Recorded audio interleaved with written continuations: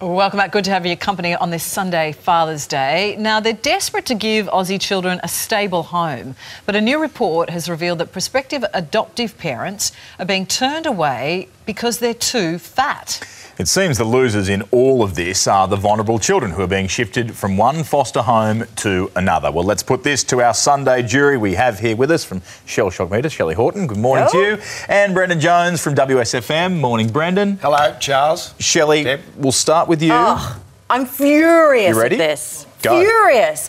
The thing is, most doctors are now phasing out BMI because it is so flawed. So BMI is basically your weight divided by your height, and if you are muscly, you can actually be put into the overweight zone. So it is such a flawed system, and we only had 196 children adopted last year. 30,000 are looking for homes. There are so many amazing people who want to be parents, who are desperate to be parents, and they're being stopped by stupid rules like this.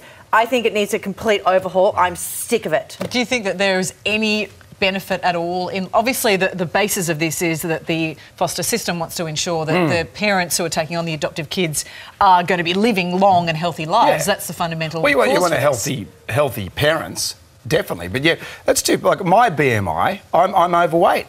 Like, I know Really? I have great musculature. I know. You're a string bean. I actually see here, no, feel this. It's like, you know... Mate, you're tight like a tiger. But Is that true, though? Is that true? Your BMI has yeah, you I'm as overweight. According to Wow. at 81 kilos, I'm overweight for my height. For your height. Yeah, it's so So the flawed. BMI, It's so I couldn't ridiculous. adopt a kid. I mean, I was chatting It's to my crazy. friend, you know, Luke Ricketson, when he was at the peak of playing football, his BMI said he was overweight. I mean, it's most of the just athletes are. ridiculous. It's Yeah. ridiculous. Yeah. Okay, we are in We've solved agreement that one. on the Sunday Yeah, jury agreed. That on one's that done. one. Yeah. Okay. Now let's see how we go with this one. There is always someone who ruins it for everyone in various situations, but bargain shoppers were left absolutely dumbfounded after a full-on brawl broke out at Aldi over discounted outdoor furniture. I mean, Aldi furniture and their sales are pretty damn fine, I've got to say, but this is just OTT, isn't it, Jonesy? That's great. Would you go nuts for Aldi furniture like that? I would. You I probably would. You know, I was in One Aldi. of those families. But I go to Aldi when I'm bored sometimes just to have a look because, you know, the diversity of stuff. They sell motorcycle. They've got a whole range of stuff. Ski gear is Ski always gear's a really big big, sale. yeah. That's great, but what they do, Aldi, is they'll put one set of... they'll have one discount lounge for the whole of Australia, so everyone just piles on the lounge. But these people look bad because there was a bunch of lounges out the back. So imagine that, you're having a big punch on about the lounge and the guy goes, oh, you've got about 20 out the I back. know, and that's what happened though, because people were stepping around this situation and going out the back to get the other a ones lounge. that were out there. So, you know... Look, it's just, it looks dreadful for those families. I mean, that is not the way you solve an issue, and it's a freaking lounge, people. But like, sale come on. time This can has the get Boxing, pretty... it's the just Boxing Day feel ridiculous. to it, yeah. They need to have bought that motorcycle helmet before they go in and have a punch on. But that's the thing about Aldi. Like, you go in there and go, I'm going to get a loaf of bread, a container of milk, and a chainsaw. Yeah. Like, it's just a little bit of a mental place to go into, I think. They've got the range of, enormous, amazing array of Amazing stuff. range. You're working for Aldi. I know, it sounds like that, I do. They've got such a diverse range. I just love a bargain, that's my problem. The other question, how do you claim a lounge? They're so big. Yeah. You just have to be on it. It's Yeah. like piles on. Yeah, exactly. Yeah. It's mine. Stacks on. Get the family on. Family's Yeah. on. Yeah. All right. We're agreeing again. Now, up next, sick of being gypped by stingy mates when it comes to buying rounds at the pub? Well, our Sunday jury has a verdict on this one. Let's see if they agree, people.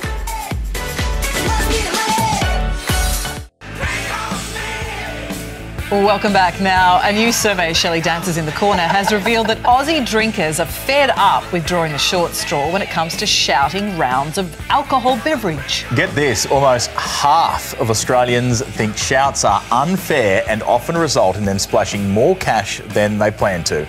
We're back on the Sunday jury with WSFM's Brendan Jones and Shelley Horton from Shell Shock Media. Hi. Let's get into this because it's one of those things that everyone does, but apparently half of us have a problem with. Shelley, do you ever get shortchanged by your mates? I've got to say, I think it is a bit unfair. Often I will have a cocktail, which could be 18, 20 bucks, and some of the blokes are just having a beer. I do feel a bit bad, but I don't buy them 3 beers to make up for it. So if someone's doing a round, you would say, yeah, get me a... Yeah, I'll have an appletini or... Really? Yep, no Nice problem. one, Shelley.